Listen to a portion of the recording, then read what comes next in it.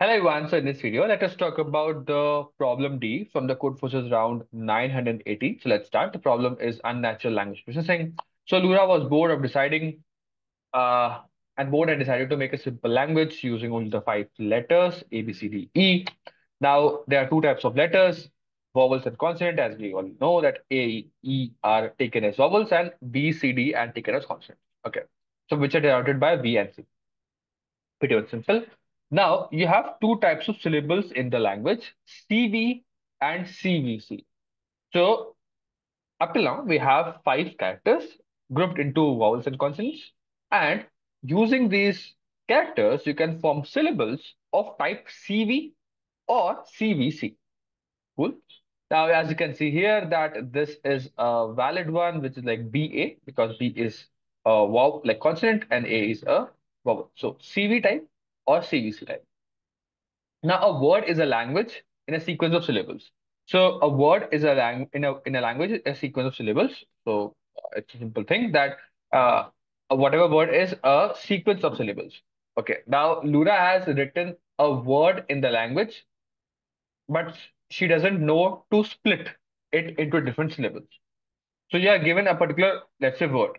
Now, you have to split it into different syllables, and the syllables means that you have to split it in this term such that it follows, like every splitting follows either CV or CVC format. You just have to print out that, and that's it. If there are multiple possible, you can print out any of them, and that's it. Now, how can you do that? So, the one thing that you have to understand that the word follows is from is the word follows actually this particular language. So it should be somehow that when you split that particular word, it should properly split into these syllables. Okay, you cannot form a particular invalid type of thing. So it will always split into a particular syllable format. So you just have to know that. The next thing is how can you split that? Given that it always splits, you can take this particular opportunity and see that what is the two syllables that you have. You have C, V, and C, V, C. So what you can see here is that whatever syllable that you will form, like whatever syllable you will break it into, will always start with a C consonant. So, which means that you will always start with a C, and then it should have a V, and then it can end with a C or not. So why not take that? Let's take this as an example. Let's move this. What we'll do is that we will take this as an example, that is B, A, C, E, D, B, A, B. Now you can use a for loop, iterate over this particular string from left to right, and let's say you have a bucket in which you store all these elements.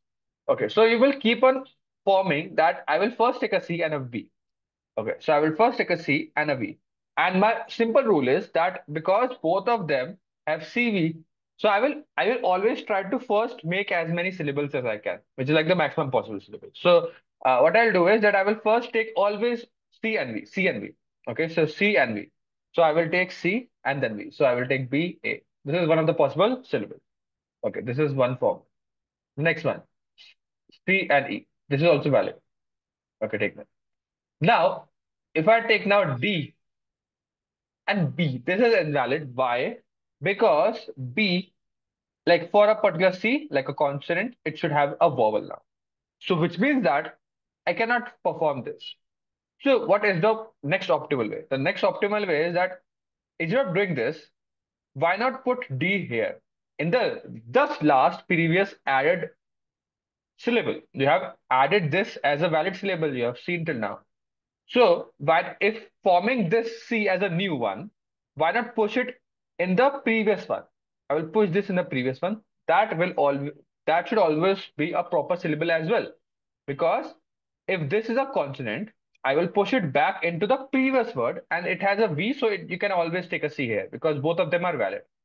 So what we have tried to do is that if I'm not able to make follow this particular CV structure.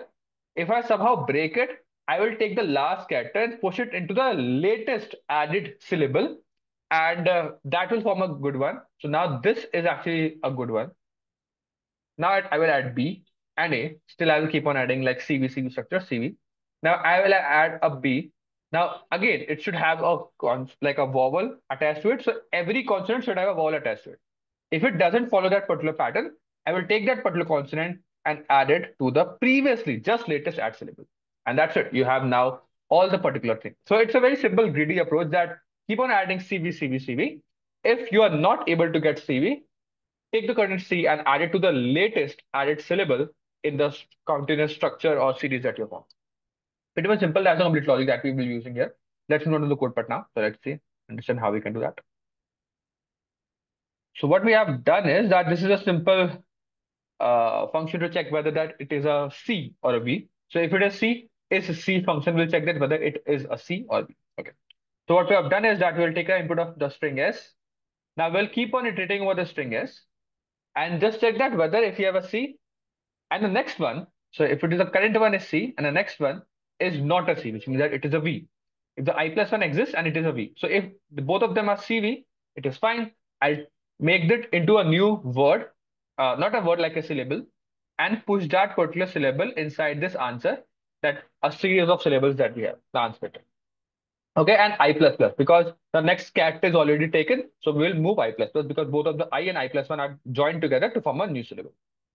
If this particular condition doesn't match, that we don't find a CV, which means that what we'll do is that we'll take the last added syllable in the vector that we have, pop out the last word, like the back word, the last word.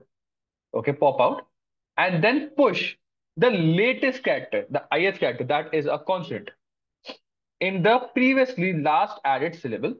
And that's it. That's it. It's done. And then push back into the answer vector, which means that I've taken out the last latest added syllable, added the last character that we have seen that it is a consonant. It should always be a consonant because it is always actually what we have seen. The word is actually always such that it will follow that particular pattern. So it will add that particular consonant in that last syllable and then keep moving forward. And that's it. In the end, we have all those particular syllables. So we'll have to print out all the syllables with a dot. So all the syllables will be added with a dot. And that's it. That's a straight out answer. So that's a complete logical code part for this particular problem. If you still have any doubts, you can mention in the comment box of this particular video. I will see you in the next one. Till keep coding and bye.